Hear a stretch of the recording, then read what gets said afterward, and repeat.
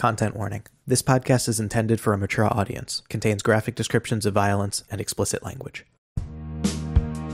Hello, thank you so much for tuning in to Pods of the Multiverse, Season 2. We are an unofficial D&D podcast. We play 5th edition Dungeons & Dragons. My name is Scala. I will be portraying the world, and with me are my 3 dear friends who will be playing the characters navigating that world, if you would. My name is Geppi, and I play Illipel, the half-elf bullshit artist. Okay. My name's Jimmy, and I play Klork, the is-it engineer goblin. And my name is Andy, and I will be playing Alwyn, the Golgari scavenger. Alright. Again, thank you so much for listening, and if you enjoy this show, please engage with us. We're very friendly. Find us on Patreon, for those of you who don't listen to the end. Here for it. And I'm told that rating and reviewing are also good for podcast metrics, so do that stuff as well. And I'll babble no longer, and we'll begin our adventure in Ravnica, the city of guilds, a sprawling ecumenopolis where towering spires and glittering domes form a skyline that swallows the horizon. Here, 10 factious guilds vie for power from the deepest bowels of the Undercity to the sanctified apexes of cathedrals. This tale takes place in the city's 10th district, Ravnica's crown jewel, home to the symbol of tentative unity between the guilds, the Chamber of the Guildpact, and the millennial platform that commemorates the Pact's longevity. This is a center of commerce and industry, of faith and science, of cultural expression and exchange. Or it would be. Not 2 months ago, this beacon of Ravnica's excellence was brought low by a devastating invasion. A would-be dragon god from beyond the stars, leading an army of skeletal warriors, has left the 10th a ruined shadow of its former greatness. As the people of the city undertake the monumental task of rebuilding our lives, we begin our tale with... Alright, who's going first? Oh, just like that. Do we have volunteers? We should roll. Okay. I like that. I like the roll-off. Roll off. 10. I ain't going first. I got a 1. 6. I'm going first on a 10. Okay. Okay, we begin our tale with Illipel, the Violet Rose, an unassuming house of indulgence, but known by its discerning clientele for the high quality of its services. Here, amid the sweet smell of sweat mingled with perfumes, all manner of hedonists find a shadowed room to fulfill their debauched fantasies, or simply an escape from the pressures of city life. The proprietor of this establishment, recently certified as an advocist in the Church of Deals, is sitting in their office. Illipel, would you like to describe what you look like as you sit in your office? A half-elf of questionable character and questionable ends sits at a perfectly average height in their chair, boasting a perfectly average frame. Yet, in spite of this individual's unremarkable appearance, there is an undeniable gravitas to them. Illipel is, for all intents and purposes, usually the most important person in a room, or, at the very least, the one privy to the most secrets. Sporting a tan and cream-colored vest suit, Illipel is the definition of elegance and opulence. Their long, dirty blonde hair rests delicately on their shoulders, and in taking everything that Illipel has on display, you know instantly that you are standing in front of someone who believes one truth, that the ends will always justify the means. Very dubious. Illipel, is there anything you're doing on this day as you sit in your office splendidly? I don't think, let's see. Illipel is probably doing some standard bookkeeping. All right. Perhaps considering what fragrances they will adorn themselves with, but really just focused on the bookkeeping at this point in time. Indeed, Illipel pores over their ledgers. They maybe shoot an eye over to their cabinet of lush perfumes, and as they are doing this, they hear a knock on the door. Yes? The door creaks open, and your maitre d' Remy pops his head in.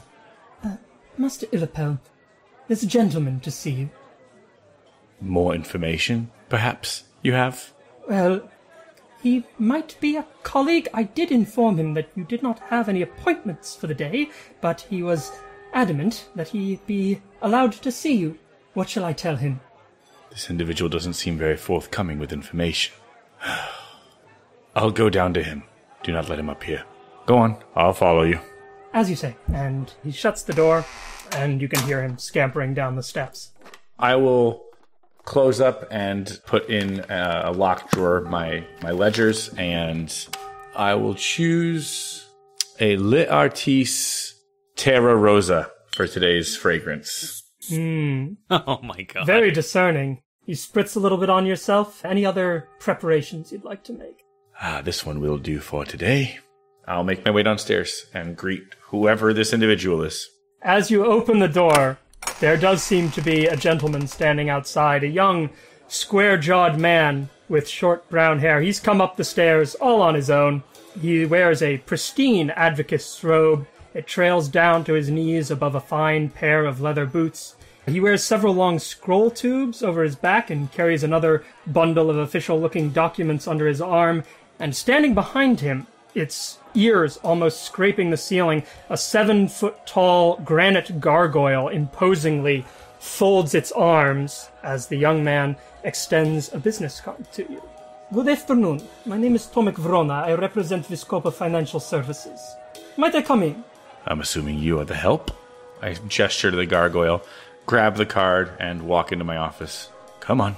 Taking your invitation, he strolls into your office. He takes the seat behind your desk and lays a scroll on it and gestures for you to sit.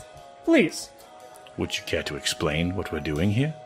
I am afraid, Master Illapel, I am here on some unfortunate business. He reaches into his bags, takes out an ink pot and a quill. I am here to discuss a regrettable breach of contract on your part. He makes a gesture to his gargoyle, who closes the door behind the two of you. And such breaches of contract require whatever this individual is, gesturing towards the gargoyle. My security comes with me everywhere I go. This is not uncommon. Illapel, you would know, as a member of the Orzhov Syndicate, that some higher-ranking individuals might have a gargoyle tend to them as a bodyguard, as both a status symbol and security. I am familiar with the benefits granted to you by your rank, but you do understand that the benefit I have as proprietor and owner of this establishment grants me the privilege to be somewhat skeptical of why this individual would need to sit in our company at present. But I will let it go. So, breach of contract. Let us discuss.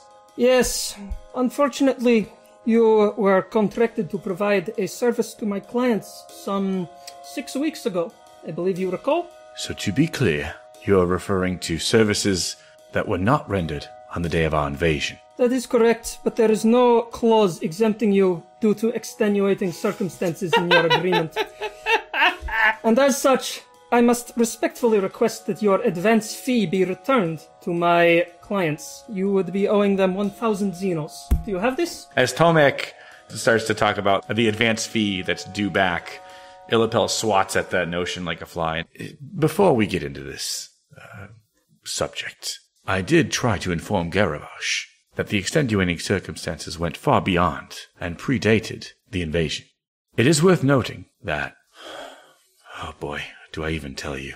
What good will you do with this information? I am not here to listen to your excuses, Master Illapel. I am here to collect 1,000 xenos. Or to establish payment options. Debt is a most odious of sins, Master Illapel. It would be wise of you to rid yourself of it. But a most delicate of opportunities, is it not? Are you interested in a bargain, perhaps? Well, perhaps my, as you put it, excuse is a bargain in and of itself. No, that will not. I am quite certain that your handlers, or Garavosh himself, would be keen to understand the exact reason why said meeting did not occur. My clients are not interested in why. My clients are interested in remuneration. But I can offer you bargain. On with it. Very good. I have a friend who is in need of someone with your talents, your connections. You perform a service for them. I move some numbers around. Your debt is erased. What would you say to this, Master Illapel?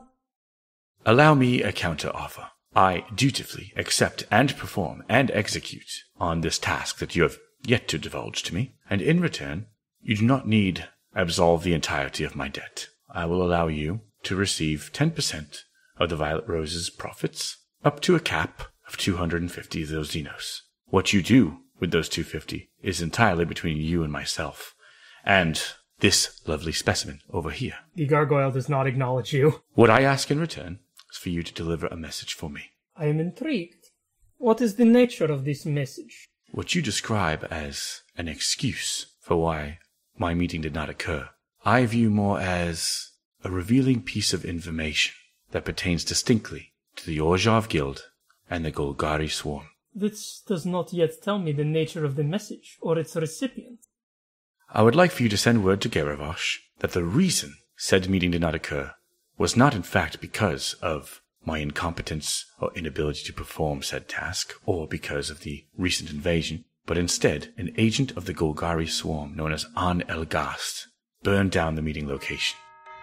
Very well. Simple enough. Here, sign and initial. You see he's been scrawling on a long sheet of paper this whole time. He presents you this legal document for your signature. Has he written on this document exactly to the letter what him and I agreed upon, or did he make any amendments to that? Make an insight check. 18.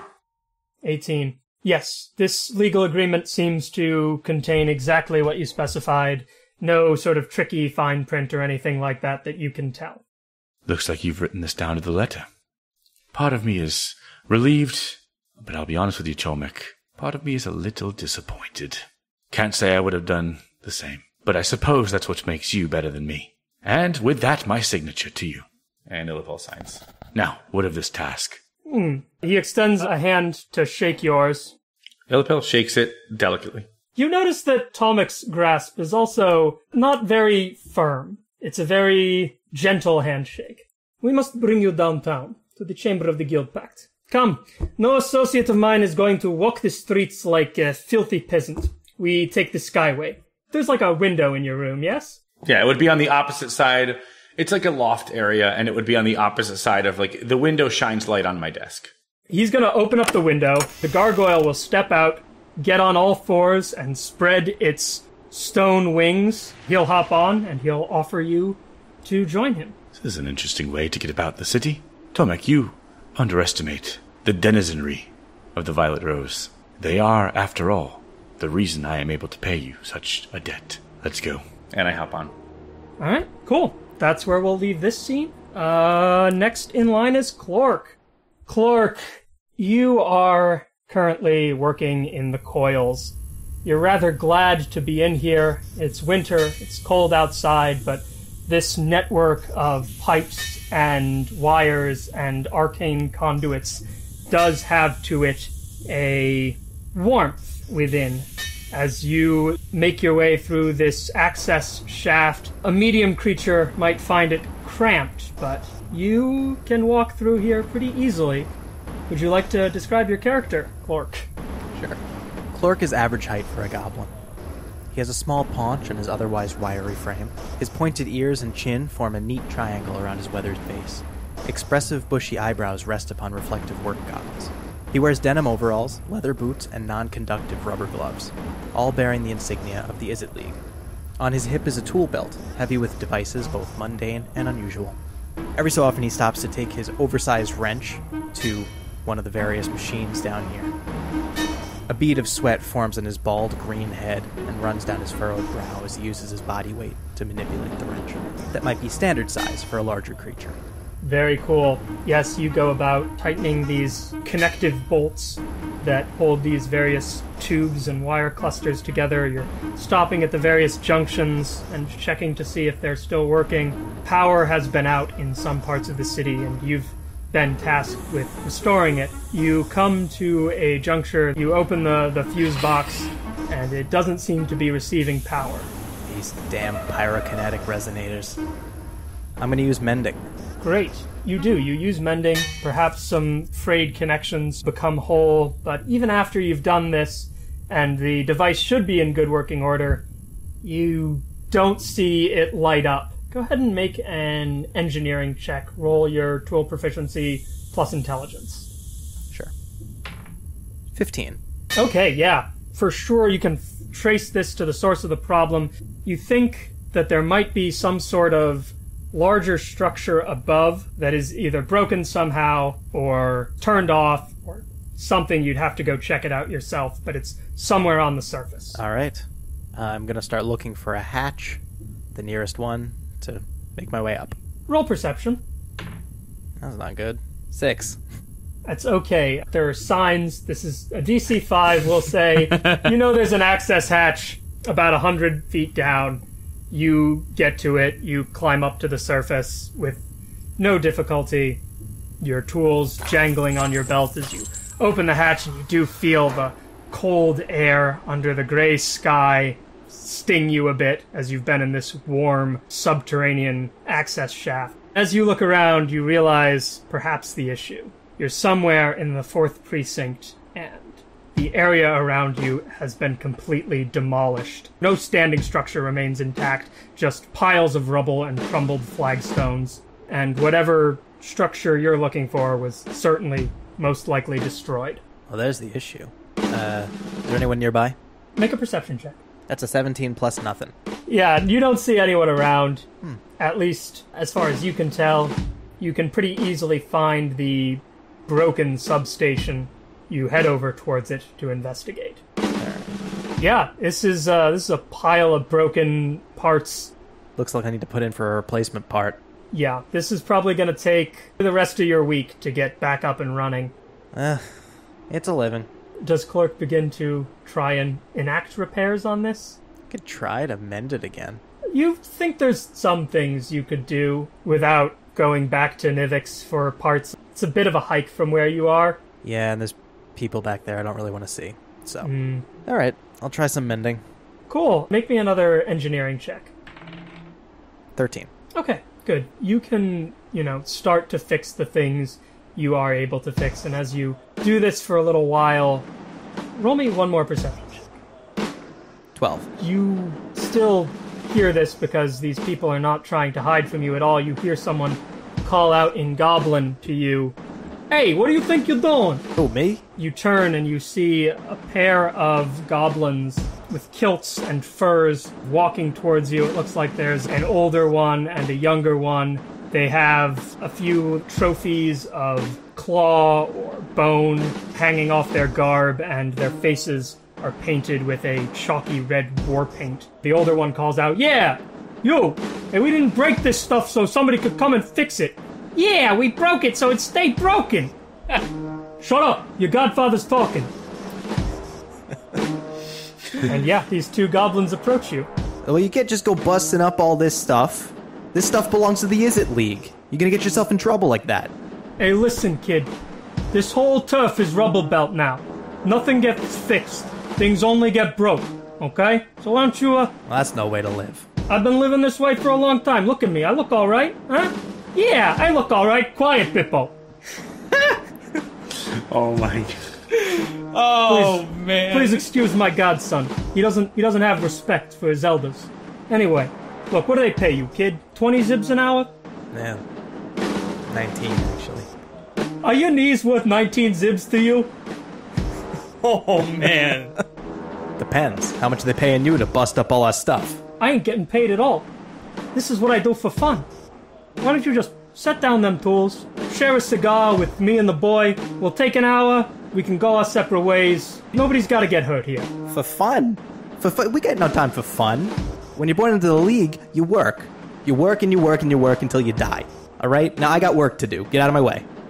You happy with that kind of life, kid? I'm happy with that life. My father was happy with that life. His father was happy with that life. I could go on. Are you happy living like a bum? This is so fucking good. Ravnica, directed by Marty Scorsese. Hell yeah. He picks up his club and starts tapping his hand with it. Oh, you want to scrap? Scrapping's what I'm best at. I take off my gloves and roll up my sleeves. Why, I oughta. Okay, let's roll initiative if that's how it's gonna be. Okay, that's 9. Okay. Alright. Boppo's going first on a... No, shut up. That's not his name.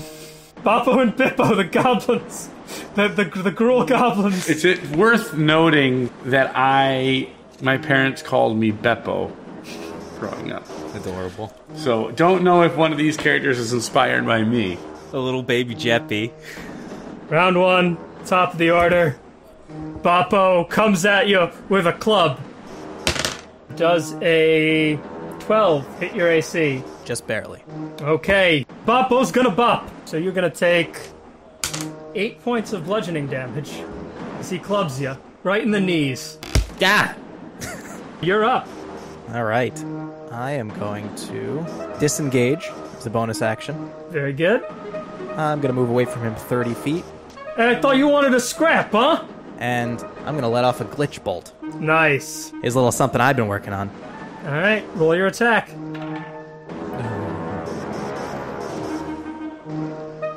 7. Oh no. That will not hit, unfortunately. You shoot off your glitch bolt, but Boppo pretty easily sidesteps. I thought you worked all day. You gotta work a bit harder. And then Bippo in the back says, yeah, you gotta work a bit harder. He pulls out a slingshot from under his wolf skin and attempts to fire a sling bullet at you. Fucking thrilling dialogue. I assume a 10 does not hit you. Does not hit. The piece of errant rubble he's picked up from the ground and flung at you shoots over your head between your ears. Top of the order, it's back to Boppo. He's gonna run at you with the club. Oh dear. Hey, uh-oh. Yes. What are you doing? I appear You to crit. have rolled a natural 20. Yeah, you did. Uh-huh. Papa's about to kill me. This is like in the RPG when you fight the main boss in the beginning. Bippo and Boppo Yeah. are the campaign bosses. This is the asylum demon. You're fighting the asylum demon. Bippo and Boppo are the final boss. As Boppo raises this club to stave your head in, you hear a massive crack of thunder and a bolt of lightning shoots down from the sky. Goes Boppo as he is struck by it and falls over, presumably dead? Hey, I got him. Bippo says, "Oh, Crocs, cheese it!" pointing to something behind you, and scurries off into the ruins of this rubble belt that once was the 4th Precinct. And don't come back. Very well said, Mr. Klork. Don't come back.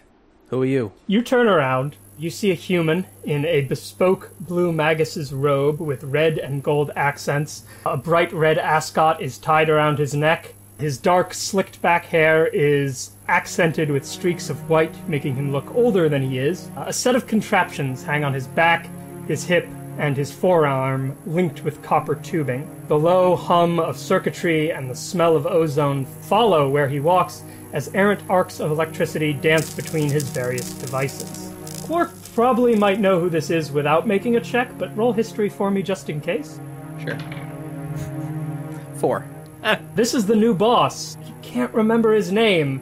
Rob Zombie? Rax Allen? Something like that? Oh, hey, Rick.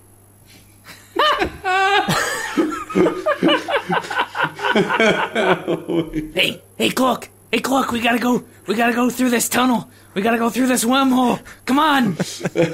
It's Ral. That's alright. Mr. Klork, looks like I got to you just in time. I could have taken those guys on my own. You didn't have to do anything. Nonetheless, I need you pretty much intact for something of an experiment. Pretty much. Come, walk and talk with me. You're getting a promotion. Yeah, I've heard that one before. Do you follow him? Yeah, he's my boss. Of course I follow him. Gotta do it, but he is a league. Do anything he says. You follow your boss. So, there's a bit of a pilot program that I'd like you to, for lack of a better word, head up. Why me? You know Mizzix, right? Yeah, we met a few times. Why? Well, she remembers you. I asked her for a recommendation for someone whose competence went largely unnoticed, and you are one of the names on the list. One of the ones still alive, at least. Klork has a look of surprise on his face, like he's surprised that someone so important would remember who he is. Yeah, of course she remembers me. What does she want? It's not what she wants, it's what I want. I have a hypothesis. and I'd like you to help me test it. You see, the crisis saw a hitherto unforeseen level of cooperation between the various guilds, and I and some of my close confidants are eager to create a replication study, shall we say. You gonna kill Niv Mizzet again? No, not quite. But there is a complex problem that requires solving, and we should like to see if a diverse team of members from various guilds can work together to solve it. And I'd like you to be my control element for this experiment. Oh, you want me working with other guilds? Precisely, Mr. Klork. But they don't know anything about anything. Ral sort of laughs at this, nods his head. You know, I thought the same thing myself, but if you give them a chance, they might surprise you. I should like you to be an eminent individual of science on this, take copious notes, see where cooperation flourishes, where it breaks down. Treat this as a study. As you wish. Hey, how much does it pay, by the way? 25 zibs an hour. I told you were getting a promotion. All right, Klork says as he rubs his knees. Oh, yes, you look a little injured. He pulls out a viscous fluid in a vial from his robe and passes it over to you. As you come a drake at rest, this great blue lesser draconid sitting saddled. It's got various apparatus attached to it, connected by copper tubing. After passing you this, he mounts up on the drake, puts on a helmet, and tosses you a goblin-sized helmet as he offers you a hand up. I get on. Cool. We go now to Alwyn. Alwyn, you have been staying the past few days in an inn in a no-man's land in the Undercity. This place serves as sort of neutral territory for the denizens of various guilds who make their homes down here. You being somewhat estranged from the swarm at present. You lie in a very simple room, rising early in the morning, even though the hours are hard to tell down below. Alwyn, would you like to describe your character? Sure. You would see, in this simple room, a young human man with side-buzzed but otherwise long blonde hair turned pale by the Undercity stench. It's braided and woven with web and ivy. You see rune-carved stones adorning his Golgari leathers with a heavy, dark, green, almost black cloak that hides most of the rest of his person. You see, he is eminently surrounded by spores, like noxious thorns that can be seen also on his staff and a twisted, one-handed wooden hammer that he always carries at his side. Occasionally, you can see various satchels woven into his long tunic and kilt, including a poisoner's kit and a medicinal kit, which, at this point, he's probably working on refilling or repacking. Excellent. Alwyn is checking his stock of various herbs, getting ready for what might lie ahead. I assume at some point you leave this room and go above? Sure. Okay, cool. You exit this room into sort of a dank hallway. You climb up a small set of stone steps into the common area of this inn, the Wilted Petal. You nose in it the familiar scent of damp soil and moss, mingled with garlic, rosemary, and thyme.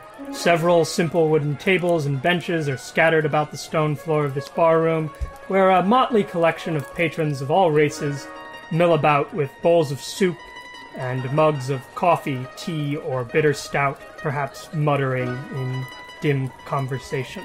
Alwyn, what do you do? The first thing I suppose I would do after leaving my quarters is give a quick scan of the room to see if there's anybody I would recognize that I would perhaps want to steer clear of. Okay, go ahead and make a perception check. Okay. It's going to be a 15. Again, you see various types of people, but no one who stands out to you. You see other humans, some Devkaran elves, as well as some Viashinu, some goblins, even like the odd, perhaps, vampire or demon. Okay. Seeing no one necessarily that I would want to avoid in my current condition, I'll head up to the bar and say, "Black tea, if you have any." The woman behind the bar greets you, and an older elven woman. Oh, of course, darling. Would you like anything to eat? We've got mushroom stew, mushrooms on toast. We've got some bacon. Well, it's dried mushrooms, but It's prepared in a way to make it almost taste like bacon. No, thank you. But since you asked, if you have any wormwood or king's foil, I'm looking to resupply. I'll have to check in the back, but we might have something like that. You gonna want the room for another night, hon? That'll be 50 zibs. I can maybe throw in some of what I got spare as part of the deal. Can I check, like, I check my starting money and see if I'm going to be able to afford that? Sure. She's asking for half a gold piece. Okay. Yes, thank you. Another night for now. Very good. She heads in back. She does bring you your tea and one small bundle of the herbs you were looking for. Probably good for at least a dose each for your kits. Okay, great. Then I will simply sit in a otherwise unoccupied corner of this establishment and drink alone. As she hands you your tea, she will say, "You looking for any work, hon?" Just kind of looking back stoically, I go to raise my hood up and say simply, Maybe another time. Well, if you change your mind, that Vaishinu chap in the corner said he was looking for somebody to help him find something lost. And I'm sure he can find someone else. Lots of lost things and lots of people looking down here. Okay. You take your tea, you go to the corner to drink it. As you're drinking your tea, a Vaishinu chap walks towards you. I thought as much. Remind me what those are again? Vaishinu are like lizard folk. Okay, cool. His scales are a dull metallic color like copper or bronze. His long claws and hunched posture suggest his advanced years. He uses a walking stick that sort of has the head formed in the shape of a power coil. He is wearing a bright red and blue Is-It jumpsuit, strapped with an assortment of small laboratory tools and measures. Over one eye is affixed a large lens with several smaller lenses that could slide into place to offer different levels of magnification. And he sits next to you and says, "Ah, good morning, my friend." From beneath my dark hood, as I sort of blow gently on this tea, clasped in both of my hands, I say back, And how would you know that? It's always dark down here. Well, he rolls up his sleeve. There's like a number of different instruments hanging on his arm. He points to one that's a clock. I can still keep the time. just kind of exhaling to myself, I just go, That's not what I meant. I have, however, lost my pocket watch, and it's of rather sentimental value to me. I don't suppose you could help me recover a lost curio. Nell said that you were adept at that sort of thing. You shall be generously compensated for your efforts. I'm currently not looking to make any trouble in the Undercity whatsoever. If you lost this watch of yours anywhere within the Swarm's territory, I won't do it. Oh, what harm could come from helping an old man find his watch? Clearly you haven't spent a lot of time down in the Undercity, have you? He sort of tilts his head. I've spent more time probably doing everything there is to do than you've spent doing anything at all. And so why is it you need someone like me to look for this thing, then? Well, he sort of taps his big lens. My eyes aren't what they used to be. And you look like you've got young eyes. Capable eyes. And you know, he sort of leans in close, I might have a lead on some work above if you're looking to get out from under here. I gaze deeper into my tea at that notion. Can I make a insight check? Absolutely you can. Because those are words I would be interested in. Insight, that is going to be a 22. This old Vaishinu is absolutely telling you the truth. He may have work above for you if you can do this thing for him. All right, then. If you're one of your word, let me finish my drink, and we can continue. He claps excitedly. Excellent! It shall be a minion's trial. A job interview, excuse me. That's what they say. As long as it'll get me farther away from here. Yes, I think it shall do precisely that. I shall wait outside for you to finish your beverage. And he excuses himself from your table, his cane clacking along the stone floor. Can I just see if anybody may have been... Can I see if anybody was watching that conversation? Yeah, sure. I would say roll perception or insight. Okay. Only 14. Doesn't appear to you as if anyone was observing your conversation. Okay. I'll finish my drink, keeping my hood up, and I will make my way outside. You can do all of that. You meet the Viashinu. He says, my most sincere apologies. It occurs to me that I did not even have the presence of mind to introduce myself to you. My name is Vim. Vim the Vigorous. Well, they called me that in my salad days, but no longer, I assume. And what is your name, young master? You can call me Green Wolf. Very good, Green Wolf. I believe I dropped my watch somewhere along that passageway. And he points down one of the dank tunnels of the Undercity. And where am I to find you, Vim, when I find this item of yours? Oh, I shall accompany you. Very well. Just like looking him up and down, does he look ready to travel? Make an investigation check. That's only going to be a 10. He looks like he's pretty well equipped. He does have a lot of different devices on him. It's hard to tell, but you think he might be a mage of some sort. By the various things hanging off his jumpsuit. All right then, Vim. Watch your step. I'll lead the way. Indubitably, Master Greenwolf. As you try and follow this Vaishinu's trail, make me a survival check. As we set off, it's a given that it's dark, right? Beyond any structures. Yeah. Immediately outside the tavern, there'd be a torch, but beyond that... Then beyond that, it's all dark. Okay, great.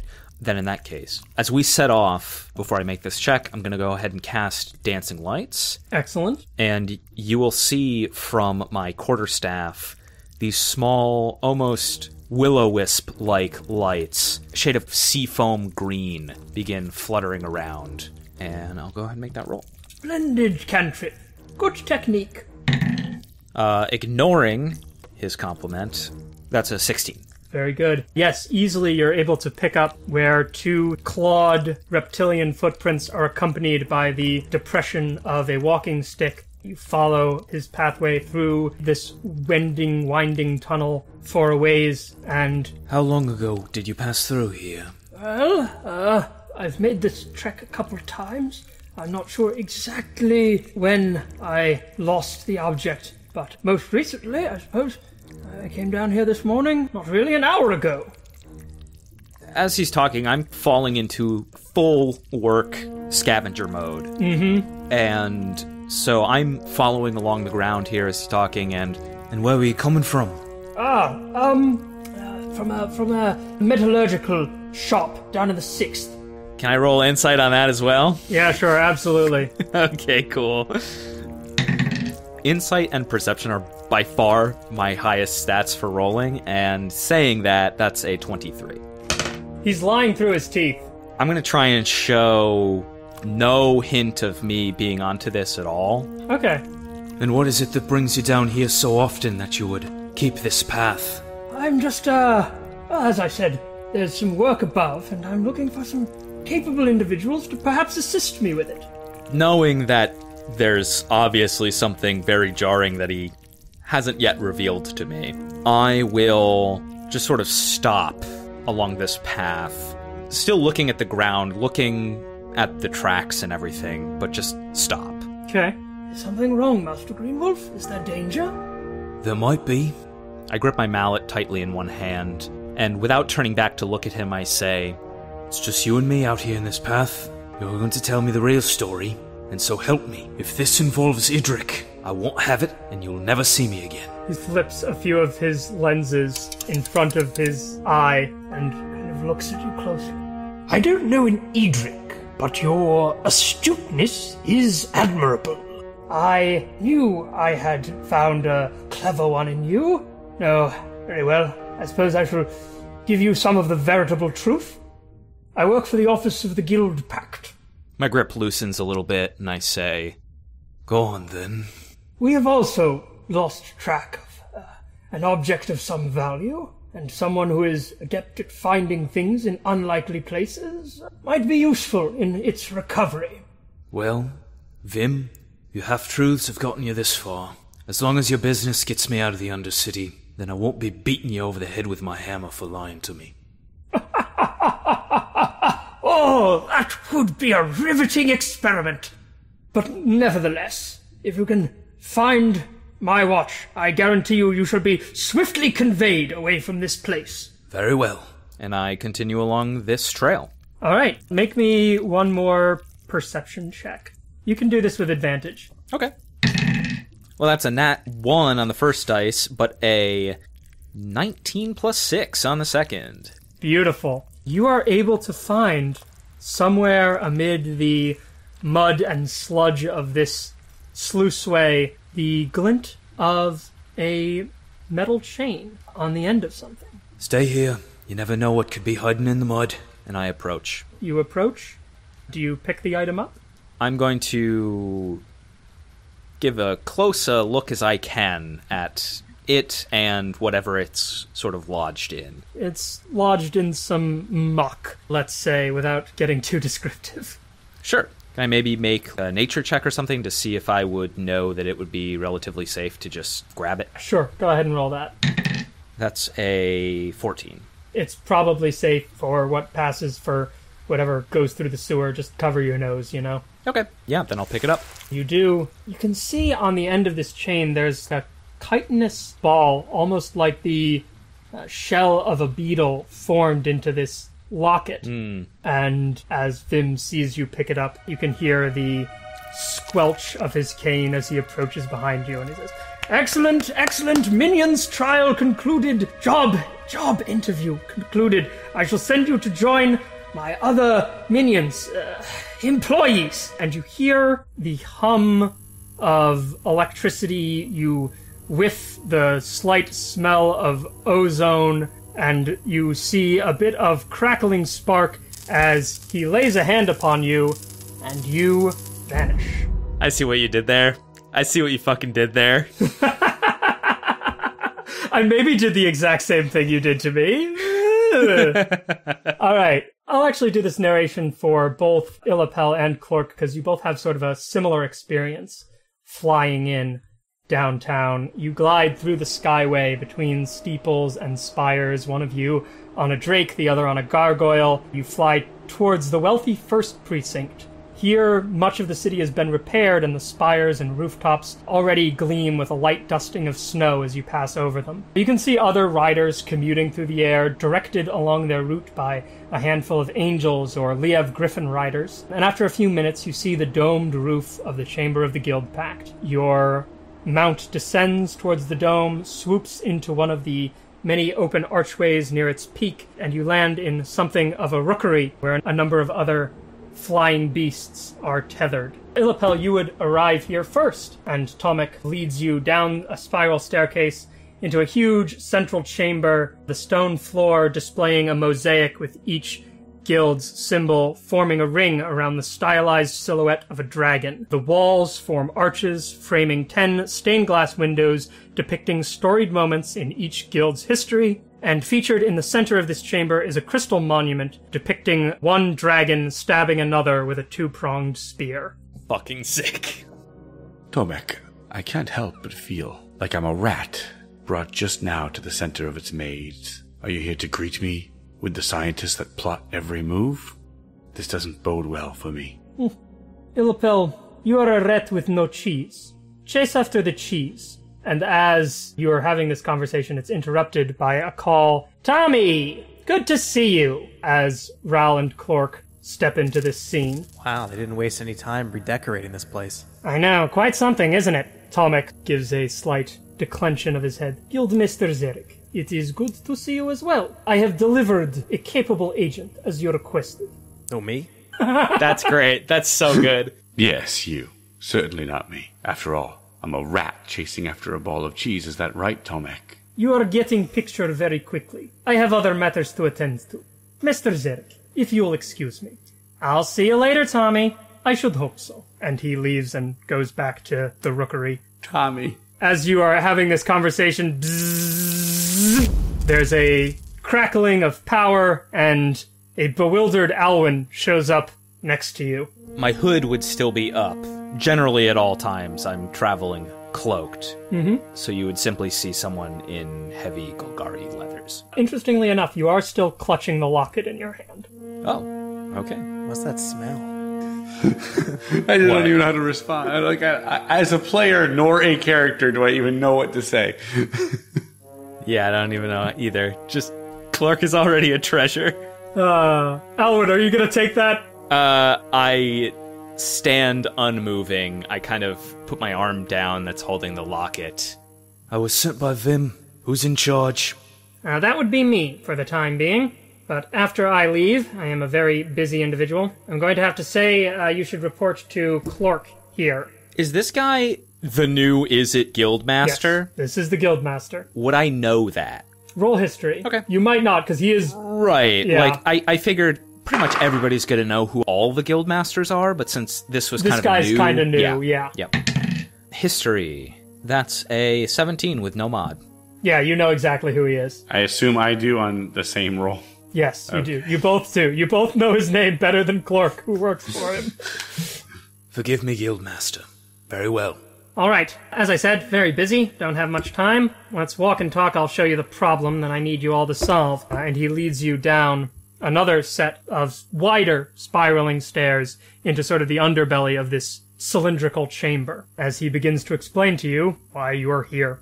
Last night, an object that me and my research team were prodding at a bit went missing. We'd like the three of you to recover it. I'll take you now to take a look at the crime scene. Do you tend to tell us what this object was? It was a sun disk with very unique magical properties. Would any of us know what that is? Do I know what that is? All of you can roll Arcana or History. 22. 7. A flat 16.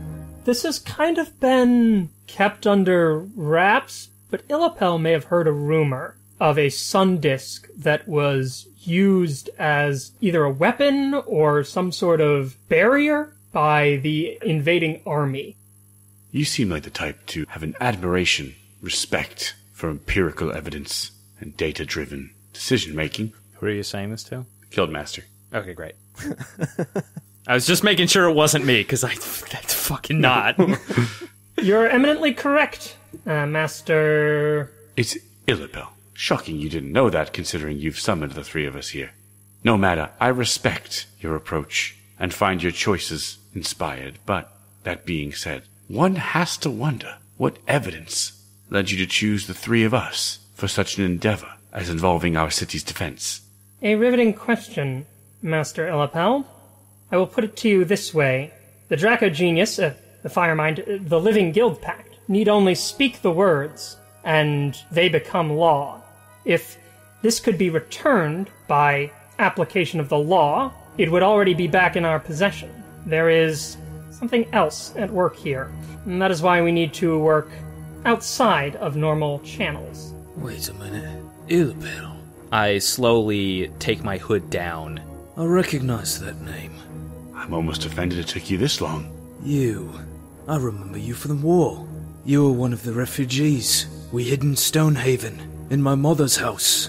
And you, an inspiring druid. I just give a stoic nod. You hear from about waist high. Can we get on with this? My apologies. Raoul tries to throw you, Klork, a grin and a wink, like, see, it's working, they're working together. And then you are led into this laboratory-looking space. There's a pedestal in the middle and various instruments and measures aimed at it as if they were taking readings. Outside the door, you notice that there is an angel standing guard. Literal angel.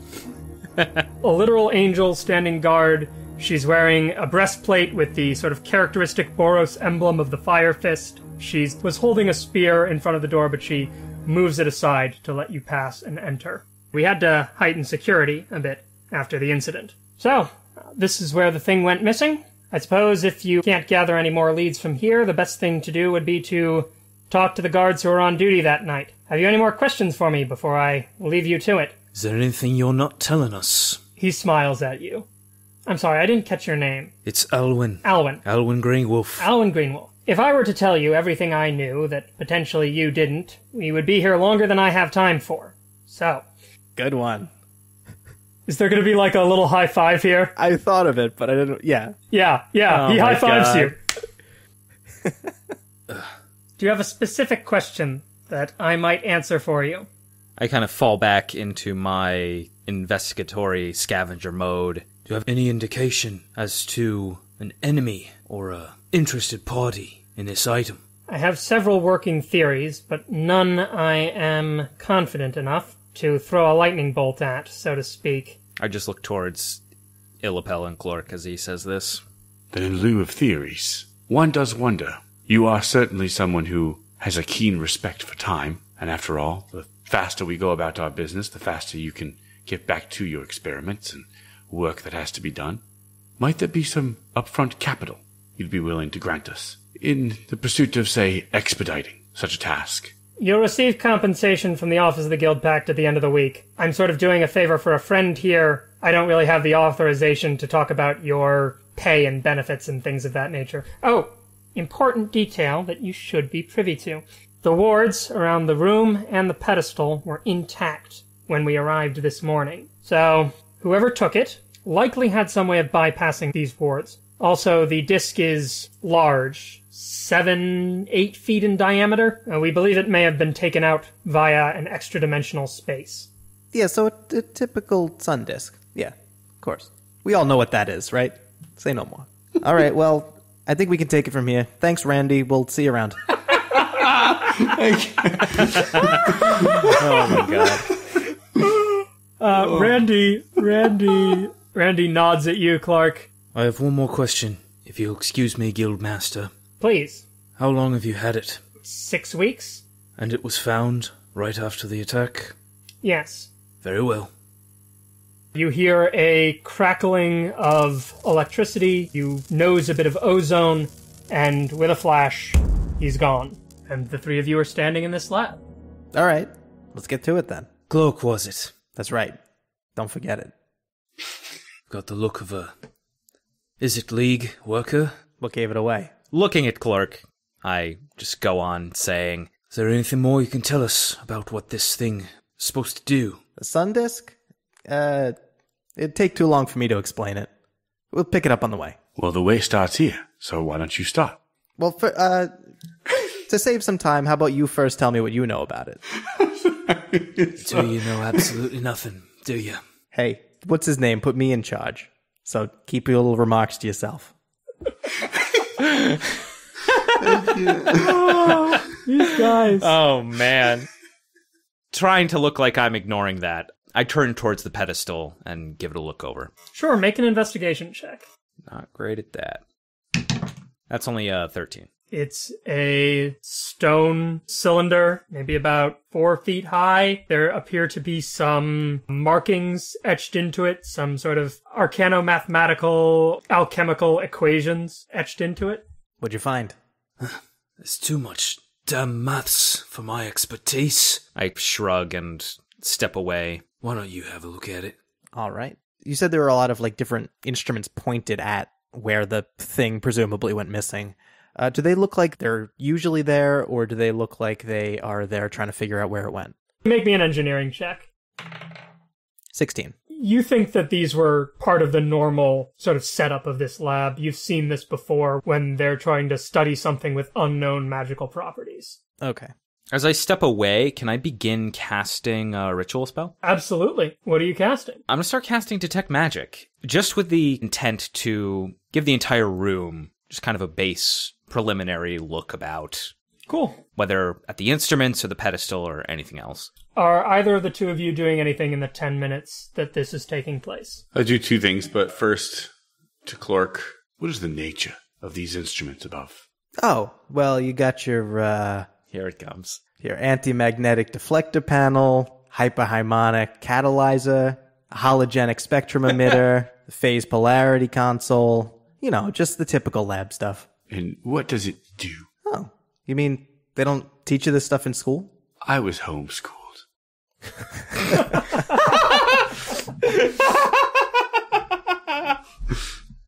Awesome. There are guards in the room, correct? There's one angel standing outside the door. Yeah, I'd like to walk up to the door and ask her a question. Yes, citizen? Can I help you?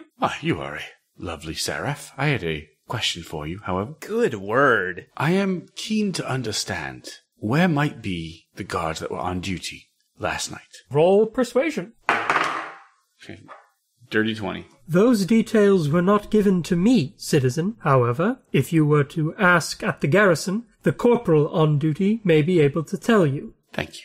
You are most welcome, citizen. Walking back to Klork, we'll see how this pans out. Surely, with our good friend here, it will be most fruitful. But in the event it's not, we should make way for the garrison after this. Sounds like a plan. All right. Alwyn, you finish casting your detect magic ritual. As I finish my druidic incantation, completing the ritual, you see the small spores about my form burst out into a thinly veiled aura of glowing, dust-like green entities, and they sort of hover and float and dance about in the air as I look about with my eyes flaring a similar green shade. Excellent. These green motes concentrate on the magical objects and effects in the room. What comes to your vision first is a strong abjuration aura on the pedestal itself.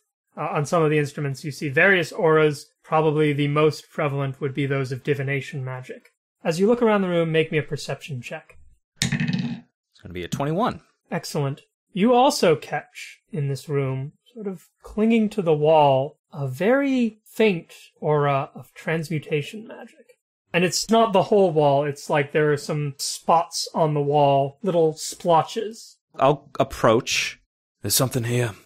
On the wall. Yes, you approach the wall, and as you get closer, you can see this aura is coming from something of a stain or a thin layer of gelatinous residue that seems to be clinging to the walls. Can I try and maybe scrape some of it off into a vial or something? Yeah, sure, you can do that. I do that first, and then turning to the others. Transmutation, and it's not part of what was already here. Well, that's a good start. One wonders what form they had tried to take. Form, Master Illipel. I've heard stories of things taken out of the Undercity without anyone even touching them. Can I try and make like a nature check or something on this residue? Absolutely. And if either of the two of you would like to make any checks at all, I'll entertain all comers. I guess I would do like a history check to see and remember like if any guilds or groups of peoples are known for dabbling in transmutation magic. Okay, yeah, sure. 14. I mean, Illipel, you would know that mages are very common across the city. Perhaps the most prevalent practitioners of transmutation would likely be the Dimir or the Simic, though they use it for different reasons. The Selesnya as well would use transmutation. They're also well known for having druids and things of that nature. But there's also, guildless mages out there who can use transmutation. I've got a dirty 20 nature. Whatever this residue is, it seems both magical and organic. One does remember transmutation to be quite popular among the Dimir and other guilds, but none a motive that makes entirely too much sense to me. Greenwolf, you prefer? It's just an alias. Alwyn it is, then? When you've encountered this before, you and your fellow swarm, who were the culprits? I mean, I was just making up that I knew stories. Would there be any stories? Okay. Your mother would have probably told you some stories about some fights that she had with the Selesnya, who she had something of a rivalry with, and they use in their ranks all manner of trained magical beasts. Some of them have been known to train giant spiders that might be able to produce something like this. But again, there's a broad spectrum of possibilities here. Generally speaking, sure the Dimir have a name for stealing what's not theirs, but Selesnya... And I kind of look to the ground with an intense look of bitterness. Selesnya Simic. They're known to take things that the Golgari know just to leave alone. While I do respect your point of view, and, quite frankly, understand it, I would argue that we may not have enough evidence, as of yet, to pursue down that course, and I do think these threads to be a bit thin. That being said, I do have a potential lead, and not too far. We should make way for the barracks, unless you, gesturing to Klork, have some other thoughts, or have gleaned any information sitting in this room. No, you two already said everything I was going to say, so I think we can make our way to the garrison. All right then, Illipel, let's have it. Lead the way. I'm no leader. I would hate to step on your toes, good sir. Was it Klork? You know it was. Wow. Does he sort of spin his wrench around like a revolver? Ba ba ba ba. Finger guns. Yeah. You know the way to the barracks? Yeah, sure. Then by all means. All right. I walk out the door and start furiously looking for signs.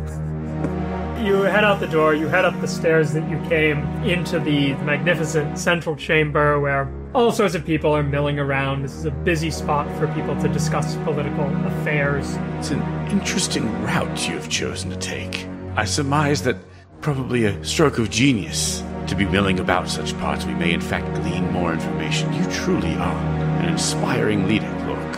Yeah, thanks.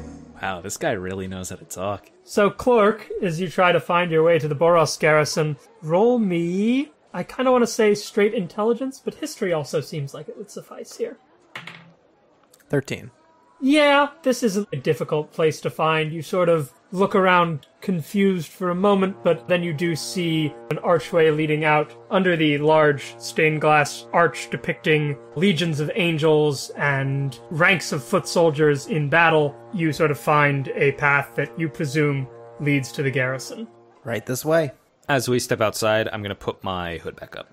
Yeah, it is rather cold. The sky is still gray. You step outside onto a fairly wide bridge that leads over a pretty large fountain pond that lies beneath this chamber. You stride out onto the streets, and you can see, about a block or so away, an emblem of the Fire Fist sort of raised in the air. You walk through the streets, you get to the entrance, there's a couple of guards standing at the door, and behind them are some posters. There's one with an angel pointing directly at the viewer, saying, Aurelia wants you, nearest recruitment station. And there's another one sort of on the opposite side of this gateway that depicts a dark-haired, buff Mediterranean guy riding a Pegasus, swinging like a black longsword over his head. The text of it simply says, Ravnica needs heroes. Enlist today.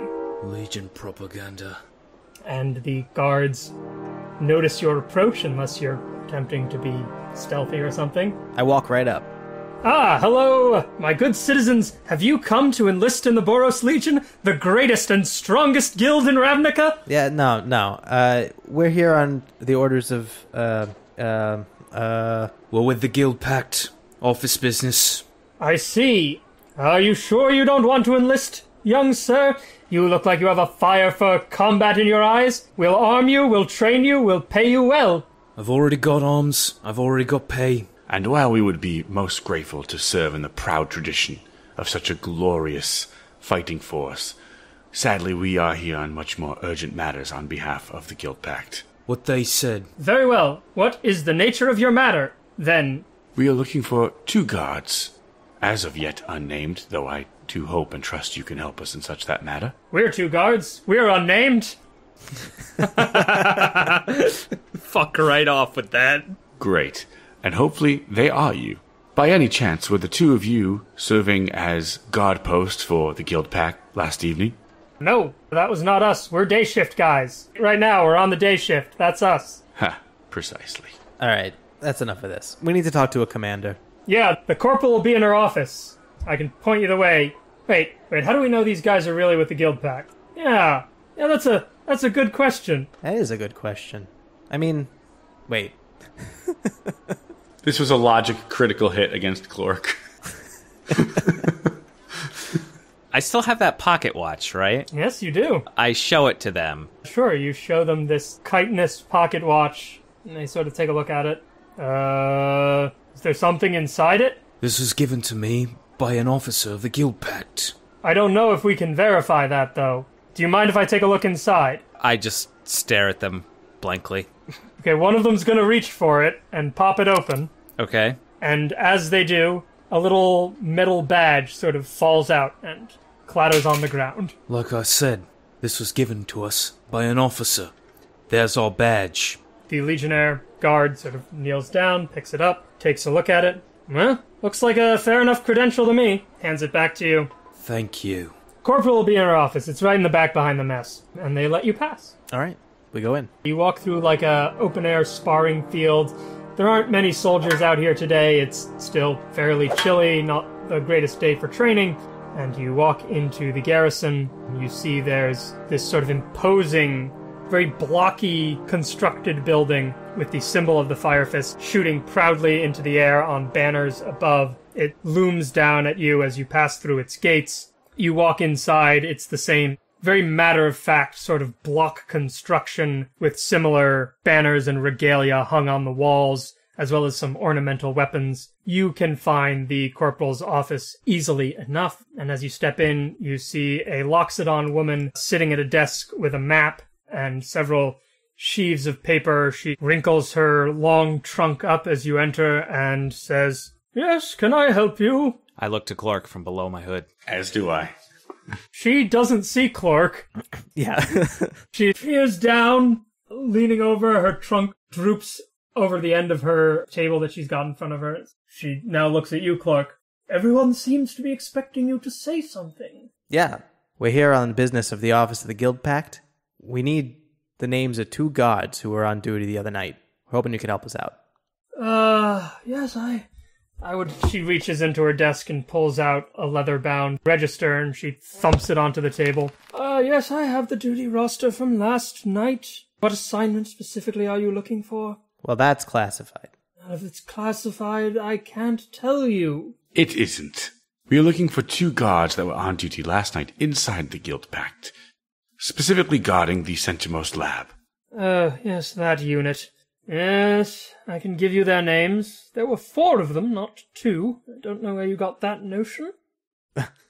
Let's see, that would be Sergeant Zoltan's unit. With him would have been Vinnick, Zepp, and Martin. All right. And what can you tell us about these guys? Well, some people were quite unhappy with their inability to perform their task. Last evening we had to send some angels in to cover for them, so they have been put on a rather undesirable patrol route today. I see. She pushes the roster aside and shows you the map. She indicates a section of blocks in the 4th precinct.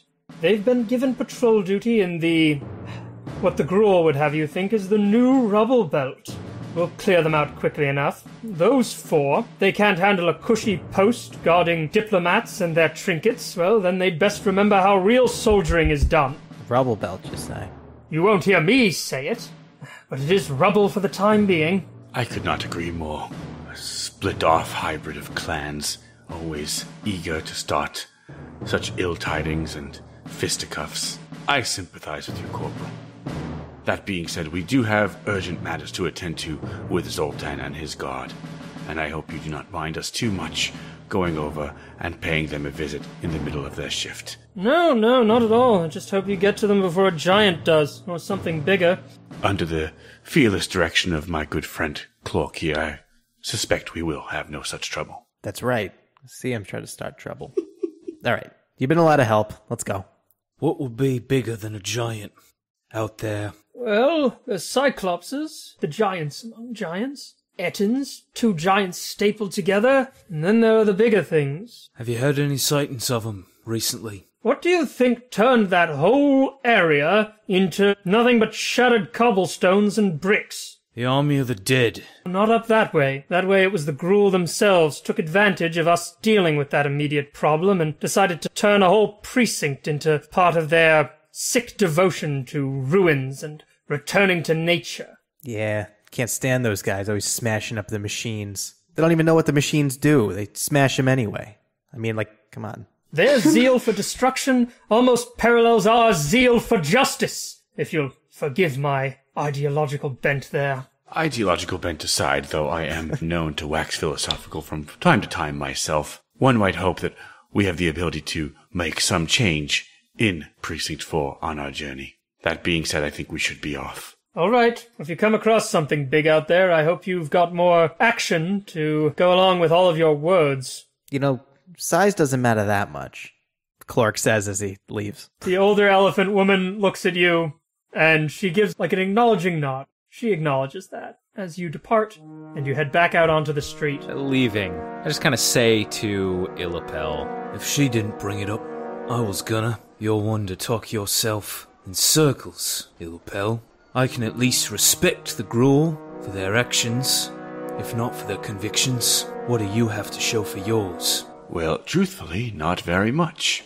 And I suppose that's what makes me question my place here. I believe I stand among superiors. Quite shocking, you'd imagine, that I'd be chosen for this task. That being said, while words are mostly wind, on occasion they do have an ability to inspire. Do you not recall? You needn't remind me. That what can dare to put us in the ground if it weren't for you? I understand your trepidation in accepting me as part of your pack, but please know that I will continue to do what I can. And while my convictions may appear to waver, I will continue to try and earn your trust, and am perfectly content to accept the fact that it may take time. I have a distinct feeling, with our more than capable friend at the helm, we may have a bit of time together. Can you pick up the pace a little? To it. I say nothing to retort to that, and I simply follow Klork. I would also, if I may, like to make a perception check as we set out. Sure, is there something specific you're looking for? Prying eyes. Okay. That's only a 10. You see the city, blanketed in light snowfall. You see people going about their day, pack animals walking through the streets, all sorts of people of various walks of life, though in this district, most of them better dressed than you're accustomed to. Squint my eyes at the glare and say, It might be pretty, but if anything, the snow just makes it harder to see up here. Alright, you're downtown. You gotta get uptown. How are you doing that? How do you get around this city? Is there anything like a cab we can hail? Some sort of, perhaps, mount we can hire? Yeah, there would probably be some vehicles that you could be able to ride, make the journey a little quicker. Alright, I'm going to try to find one of those. Okay, roll... I think perception or investigation is suitable for this. It's a nat 20, plus 3. Well, hot damn! You see, sitting across the street... One magically appears. And there's a person outside holding a sign with our names on it on a nat 20. You see a very sleek-looking carriage. It's drawn by a team of 4 elk. Cool. The embellishment along the side has the intricate roots and branches symbol of the Selesnya conclave, boasting of the animal's good breeding. And there's a coachman sort of standing idly beside it. Alright, I'm going to approach him. Good morning, Master... Call me Klork. Master Klork. Would you like to engage my services? To travel throughout the city? I would. We're working on behalf of the Office of the Guildpact, so... A very prestigious pursuit indeed. I should be happy to accept the custom of such honorable persons in my carriage. Glad to hear it. Alright, hop in, guys. To where would I be taking you? We're going to the 4th. That is rather dangerous at the moment. Then you understand the nature of our work. Indeed I do, but these dear elk are quite expensive. I do not know if I would feel comfortable risking them, even for your illustrious band. I could get you as far as Sunhome. Sunhome? I don't know. It is the last safe place in that area, unless you should like to go to Nivix. Nivix is in the 4th, right? Yes, it is. It's sort of, like on the southern edge is Sunhome, and sort of on the western edge is Nivix. From the map we were shown, do we have an idea of which one might be closer to where we're trying to get to? This is somewhere in the northwest part, so you think Nivix might actually be closer. Nivix, perfect. Very good. I shall take you that far. It will be something of a longer route. Some of my fellow guildmates are still mourning our great home tree where she fell in the central plaza, so we will have to travel around that. Ah, yeah. Special tree, was it? The coachman sort of looks solemnly at the ground. Yes, many of us lived our whole lives within its boughs. I plan to go later today and pay my respects when my shift is concluded. I would remember the name of the tree, right? Everyone would probably know this. It is Vitugazi. From beneath my cloak, I just put a hand on the coachman's shoulder and say, Sorrow not. The great Vitugazi has returned to the earth. She fought bravely and defended all of Ravnica. Death is not the end of the cycle of nature. I trust you know that. He looks at you. Surprised appreciation is the look that sort of greets you back. Her seeds and saplings carry new life and her memory, but such a great voice in the song of Mat Selesnya to be lost. It is a deep tragedy. Forgive me. Let us get you to your destination. There are, like, windows in this carriage, right? Yeah, there would be. Yeah, I'm just kind of glancing out on the ride. So you make your way to the west, and then to the north you head down Tin Street on your way towards Nivix, and after 45 minutes of a swift canter through the city, you arrive at your destination. The coachman opens the door and would ask for 2 Xenos payment for the journey. Are we at Nivix? You're at Nivix. Is there anyone around? You're right at the entrance. Yes, there are people coming and going to this large spire, crackling with power, both electrical and arcane. But I would say there isn't anyone you immediately recognize. Okay. Yeah, thanks for the ride. Just charge it to the Is It League. Guy by the name of Raoul, I think? I do not accept credit, I'm afraid. My good sir, for your wonderful services here. In fact, 1 extra, just for you. I hand him 3. Alright, you hand him 3 gold pieces, and he leaves you on the corner in front of the Great Spire of Nivix. Where do you go from here? Northwest. Alright, cool. Somebody make me a survival check to see if you can find the set of blocks you're looking for. I've got 18. 18 will be sufficient. You head north into where the city has been ruined by these Gruul raiders. You see crushed buildings, smashed slate, stone, and brick as you wind your way through what used to be, residential blocks. And you eventually get to the area you're looking for. Why don't you roll me one more survival check to see if you can find these legionnaires? Can I have had a short rest? We had a whole ass carriage ride. Yeah, that's true. Yeah, you've definitely had time for a short rest. Okay. As I look about, All the buildings, all the great architecture, all the industry, just like the Undercity, it all returns to the earth. and I roll a 14. As you make your way through this shattered landscape, you actually hear up ahead what sounds like raised voices. Do you hear that? Do I? The 2 of you can make perception checks. 18. Klork definitely hears it. 16. And Illipel does as well. On a dirty 20, can I hear what they're saying? Are you going to move towards them? Only if that won't get me any further context. From this far away, it's still a little muffled. You can just hear... But if you get closer, you might be able to make out words. Okay. Kind of ducking into whatever nearby shadows I can. All right, just stay behind me. Try not to make any noise. Make me a stealth check, then. That's a 19. Very nice. Are the others of you trying to stay hidden as you approach this scene? Suppose I should. All right, go ahead and roll me stealth as well, then. Nope. 5. 5. Oh my god. I bump into Illipel comically. One more fucking level until I can get pass without trace for these fools. Okay, so the 3 of you, some more stealthily than others, make your way towards the sounds of this argument, and you do eventually begin to hear, "Listen, you! I shall ask you one more time. Tell us where you have taken our friend, and we shall let you off with a warning." "Look, I'll give you a warning. You tell me where you took my boy, or I'ma club ya." And you see in the distance a group of 3 Boros legionnaires, 2 humans and a goblin, in a tense face-off with what looks like an ogre covered in these red chalky war paint markings and accompanied by a pair of goblins. What do you do as you approach this scene? Anything? Does it look like they've noticed us? That's a good question. Okay, the sergeant, or the person who looks like he's in command of this little Boros company here, does notice you and Illipel on approach, and will sort of make gesture to you to stay back. And the ogre, actually, will make a remark. "Hey you! What are you all doing here? You know what happened to my boy? You hiding in the hidey spot? Why don't you come out then?" It appears we've been had. Can I see if I have or not? The ogre is the one pointing directly at you. He rolled a natural 20 Oh, on his fuck perception right check. off. Fuck right off.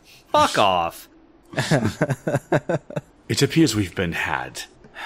I suggest that we make the most of the situation and help our friends de-escalate in whatever means that may be. I have a running suspicion that we may have most serendipitously encountered the people we came for. What fortune that we may be able to help them. You really like to talk a lot. Why don't you put that to work on them instead of talking to us about it? Yeah. Go de-escalate that. Together then?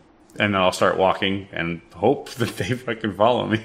I let Illipel lead, and I stay maybe 15 feet behind. As you get closer, the sergeant will call out again to you. Stay back, citizen. This may become dangerous. Oh my god, I fucking hate these guys already. It doesn't necessarily have to become dangerous. That being said, we're here at your aid, should you require it. Oh. I don't think that was the right fucking thing to say. Oh, you want to get bopped too? Now, Or do you know where my boy went? I don't know of any such boy, but I also don't know that I'm keen to receive a bop. What exactly are you looking for? What happened to your boy, do you know? He went missing. We think these goons here must have taken him to the lockup. We did no such thing, you brute. I think a viable option here is to have these lovely goons escort you to the lockup. See exactly what's there. We go to lockup, we's not coming back. That's not an option. Well, how about this? I'll strike you a deal. We all go to the lockup. You keep your weapons. If everything is above board, we walk away with not a single scratch on us and not a single scratch on you. But if you get a stinking suspicion that anything is awry, or your friend is in fact locked up as you suspect, then the bopping can commence. As Illipel is speaking, can I make an insight on the Boros guys? Yeah, sure. Go ahead. That's only a 12. Let's see. These guys aren't hard to crack. They are Sure. very forthright, and they do say, sort of confused, "We made no arrests this morning, brute." They seem to be honest when they don't know what's going on. Okay. At the mention of bopping, can I do an insight check on the ogre? Yeah, go ahead.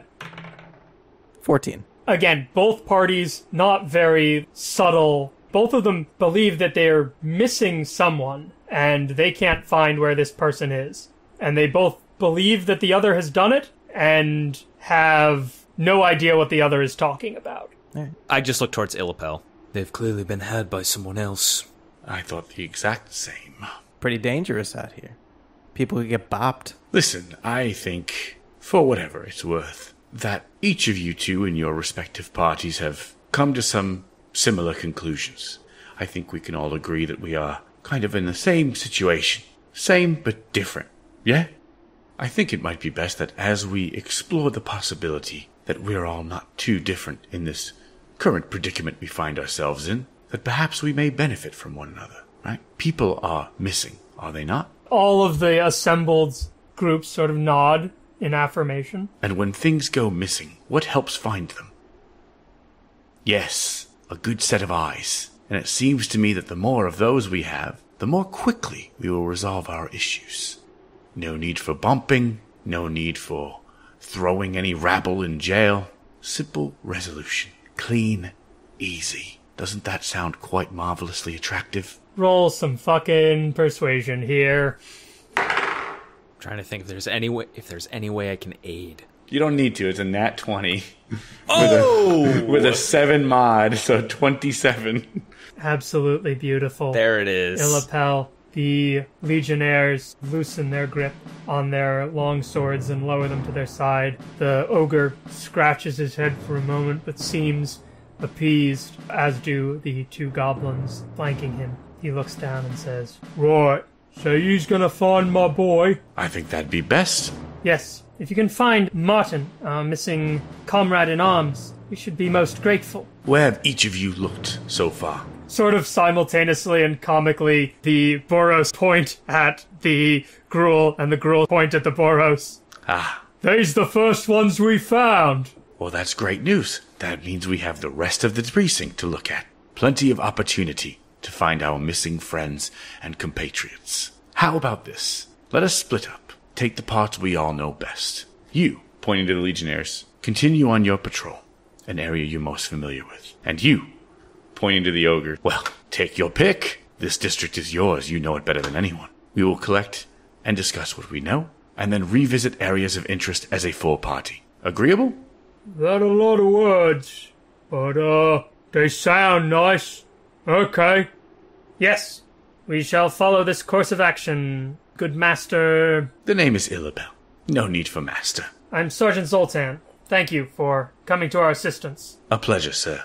Delicately shakes his hand. He grabs your arm, Roman Legionnaire style, and wags it forcefully. Illapel matches the shake. The conflict disperses. What shall you do from here? Klork is going to follow the Legionnaires. Likewise. I'll follow behind, keeping an eye all around, but also behind us to see if anybody's following or skulking about. All right. You fall in line with these Legionnaires. Glad that's over with. The goblin Zep turns to you and says, "Yeah, I was getting kind of worried. You know, I've never had to tussle with an ogre before." Oh, you never fought an ogre before? She sort of looks into the ground. "You know, I've trained to do it, but there's always a difference between when you're hitting a sandbag in the yard and when you're actually fighting something real. Yeah, tell me about it. It's a living." So you're Zep? "Yeah, I'm Zep. That's Zoltan, and the quiet one's Vinnick." And Vinnick, they look at you and grunt.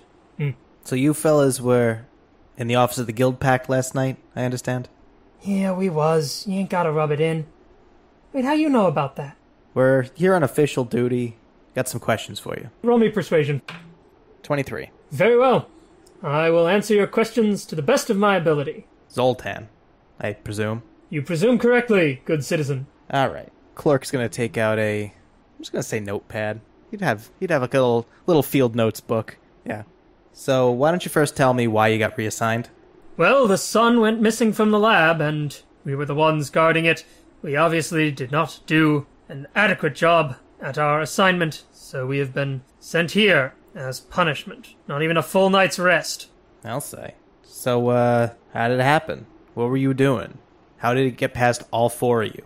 Well, it's something of a circular corridor around the labs. We were each patrolling different parts of it, checking in on each of the chambers. I was on the opposite side of the building when it happened. It was Zep who found Martin unconscious. Yeah, I was walking around the outer ring, right where all the labs are, and I stepped by and Martin was watching the sun's lab, and well, when I found him, he was just laying on the ground and the sun was gone. Did he have any injuries? Not really. He was just out cold. No bumps and bruises, no scorch marks, nothing? Nothing like that at all. Real clean. Where's he now? We don't know. We thought them Gruul raiders took him. You know, it's not like we're super welcome out here, trying to restore order and whatnot, and they want to keep things just a pile of rocks. But we don't know where he is now. How long has he been missing? Maybe a half hour ago this happened. That's the funny thing, you know? We were doing our route. He said he had to check on something. He went over a hill, and we went to follow him after a minute or two, because he didn't come back. We don't know what happened. Alright. Did he tell you anything about last night? It's kind of embarrassing for all of us. Him most of all. He didn't really want to talk about it. Alright, we really do need to find this guy. Take us to where he disappeared. As you wish. Do follow me. And he turns back around to the north. Were we even remotely going in the same direction? No, you weren't. You were moving away from it. This was like later on their patrol route. Yeah, I thought so. You head up to the north for a while, and eventually you come to the sort of rise that he disappeared over. All right, I'm gonna look at it. Gonna do some survival to try and pick up the trail? Sounds good. Not amazing. That's only a 16. Still pretty good for finding a trail this fresh. You can see where some armored boots have tromped in the dirt. The footfalls are fairly heavy. You follow this trail until you see in the distance smoke rising from a small fire. Up there. No one saw that the first time? No, that is something of a new development, good master. Green Wolf. I look to the Legionnaires as if to say, lead the way. I think you lot might be better suited to investigate this. Gotta do everything myself. Alright. Fucking cowards. Klork just walks over to the fire. Yeah. Likewise. Right, yeah. You walk towards the fire. It's a ways off, but these guys, they aren't following you. I mean, would an insight check tell me that they're just being cowardly, or is this like they don't want to even deal with their own problem? Yeah, you can roll insight on that. That's a 21. The way Zoltan talks, he's not a coward, but you think he might know something more about what's going on here than he's letting on. I kept my mouth shut this long. What is it you're not telling us? Roll persuasion. or intimidation would also be acceptable by your tone. That's a 12. A flat 12. Look, there's nothing else I can tell you. And there it is. Can tell us. Precisely, my friend. Well said. Zoltan, is it that you can't, won't, simply do not want to?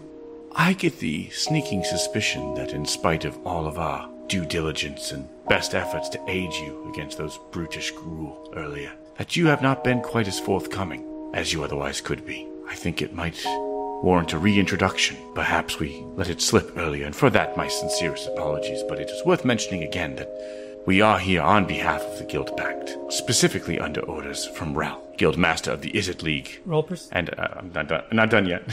Of course they're not. And while I do respect that your legion has quite a bit of work cut out for it to recurry favor amongst Boros, I do respect that. One has to wonder what kind of ill tidings would present to get in the way of orders directly from the Guildpact. And see, I have my theories as to what that fire up ahead is. And I have my theories as to what transpired the other night in the lab. But they are only theories. Probably incorrect. I'm not too smart an individual. And if those theories were to spin uncontrollably, threaded out in chaos back to the Guildpact, I do not suspect that your recurrying a favor to Boros would go quite as smoothly or as quickly as you would like. Roll intimidation. Just 20. Holy crap. Zoltan looks at you, stone-faced. Fuck this guy. People talk too much. And that couldn't have been persuasion, huh? No, you were threatening him. You were threatening him with blackmail. You can see him, your words digging into him, but he just shakes his head and puts his hand on his sword. There's nothing else I can tell you, citizen. This is all humanoid nonsense. Zep knows what I'm talking about. Let's just go look at the fire. As I turn around to follow Klork, I just say back to Zoltan, You brought dishonor to yourself and your guild. and I spit on the ground, and I follow Klork. Love it. That's great. You head towards the smoke rising from this fire. It's a bit of a walk, but as you get closer, you can sort of see some makeshift barricades and tents set up. What do? I'm going to look past over Klork and make a perception check. That's a 22. Yeah, you notice something interesting about these barricades and these tents. Some of the materials they're made of seem to come from different places. You can see some elements of crust structure and bone that would sort of be indicative of gruel construction, but you can also see sturdy palisades and the red and gold cloth tents that are more professional Legion material. You can see elements of both in this campsite. Can I, follow that up with any sort of, insight or anything else to... Absolutely, insight is fine. That's a 16. It's a little odd to see these things together, but you heard, perhaps, of mixed units that ended up fighting together during the invasion that may have stayed in contact afterward, may have shared resources, things like that. I look down at Klork. Well, what'd you learn? I look back up. Is anyone there? Show yourselves, we come in peace. There's actually a sentinel standing outside a Minotaur, and she looks at you. You come in peace? Who are you? I look down at Klork. None of your business. I move past Klork after he says that. We're with the office of the Guildpact. We come on official business. We're looking for 2 missing people. A legionnaire, a member of the clans. Do you know who of which we speak? You'll find plenty of those here, but if you're here on official business, this is something of an unofficial outfit. I'd like to keep it covert, if you don't mind. I'm Zytha, and these are my irregulars. Can I roll, history or insight or something on that? Sure. Insight, probably. That's 15. Probably can't get any more information than this is one of those mixed units you heard of before. We're not looking for any trouble. We just want to make sure no one's being kept here against their will. Roll me a persuasion check. With no mod, that is a 19. You love to see it. Zytha takes you at your word. No one is here against their will. We're all fighters, us, but we all felt kinda that we were missing something worth fighting for. The invasion gave us that, and so we've stuck together ever since.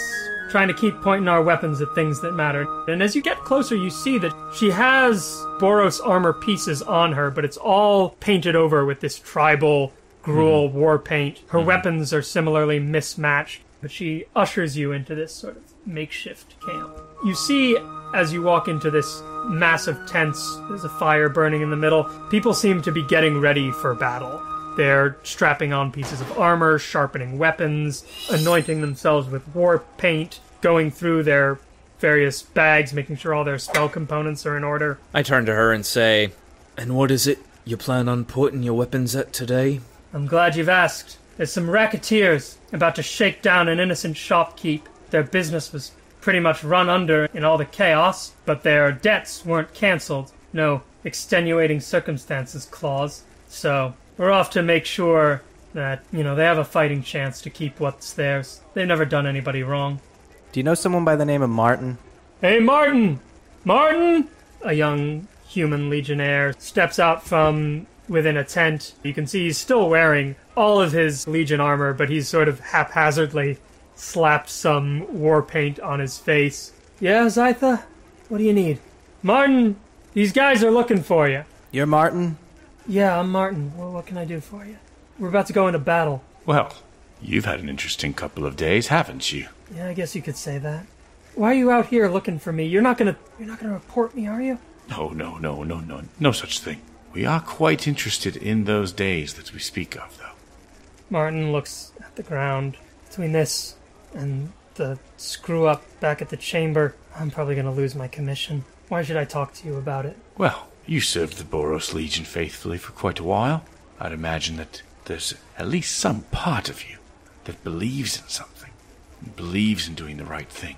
But if I'm wrong and that's not the case, which is perfectly acceptable, perhaps you'd like to earn that commission back. And what better way to do it than in service of 3 agents of the Guildpact? And I would imagine any egregious faults you may have displayed on behalf of Boros in the last few days shall be swiftly forgiven upon our recommendation. But, and I hope you agree that this is more than fair, that recommendation has to be earned with information. You talk a lot. How do I know you believe in doing the right thing? Well, the truth of the matter, Martin, is that I do believe in doing the right thing. For me. And right now, the right thing for me happens to be the right thing for you. How serendipitous is that? I don't step in front of Illipel, but I do put my positioning between them and Martin, and I say, Look, they may talk a lot, use their words to try and convince you, but I can see, standing here, all these people, you're already fighting for what you believe in, and we want no part in undoing that. We just want answers, and then we'll be on our way. I guess all I care about now is doing what little good I can. If you'd come with us, show me that you'll put yourselves on the line to fight for what's right, and I'll happily tell you, but I'm going. I look back to Illipel. Do I get a notion from them that they would be willing to do this? Illipel nods in your direction. I'll look over the other side of my shoulder to Klork. Gotta do what you gotta do. Then I look back to Martin. I take my mallet in one hand and hold it up, and it bursts into this aura of dark spores and energy. All right, we're done talking. Let's fight. Martin looks at you with some respect. We stop this shakedown, I'll let you know everything. And after having this conversation, Zytha turns around to those assembled. All right, regulars, we're moving out. Time to find out how good a party we really are. And she begins leading the company off to the west through this wasteland of shattered buildings. And that's where we'll conclude the first session.